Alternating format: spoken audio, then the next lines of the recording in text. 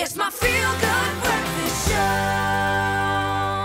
This is your feel-good breakfast show, Expresso. Thank you so much for joining us on this Monday morning where we're talking relationships with our resident relationship expert. Dr. Eve is in the house to make sure that we get some answers from her about your questions. 083-913-3728. That's what you need to call. We've got Anonymous on the line. You live on your feel-good breakfast show. What's your question?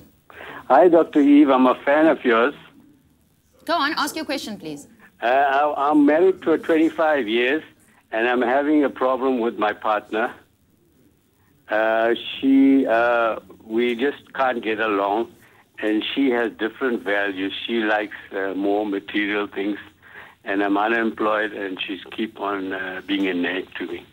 So I'm just concerned. I think I should call it quits and end the marriage because I've just had enough. Yeah, I can hear you sound incredibly despondent and despairing about it.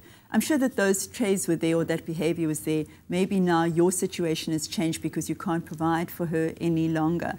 And you should go into counseling before you decide to part. And I'm not saying you shouldn't part. After 25 years, you may very well feel like you want to be doing that. But really find out if this is the best solution for both of you to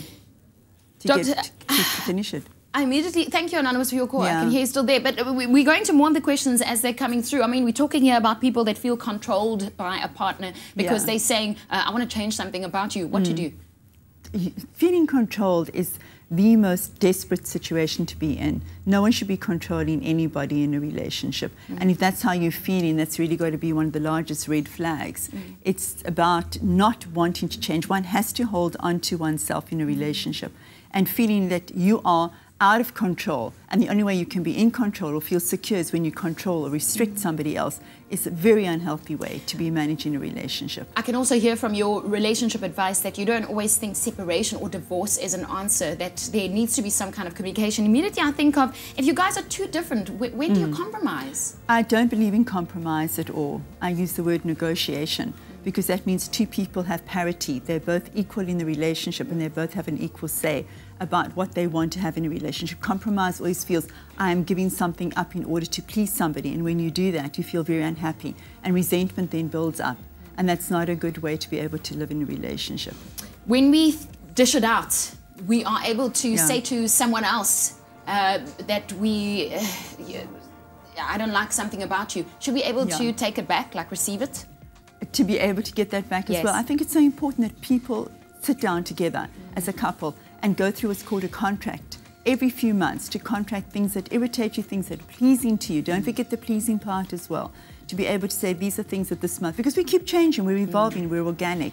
Doctor, thank you so much for joining us on our show this morning and for answering our questions. To Anonymous and everyone else that has contributed, thank you so much for calling. We really appreciate it. Keep that number handy because she'll be back. 083-913-3728. This is your Feel Good Breakfast Show. Where is the team? Where? We're right here. You know what? And I just want to tell Idris I will never try to change him ever. I'm wondering, have you figured out your favorite song yet?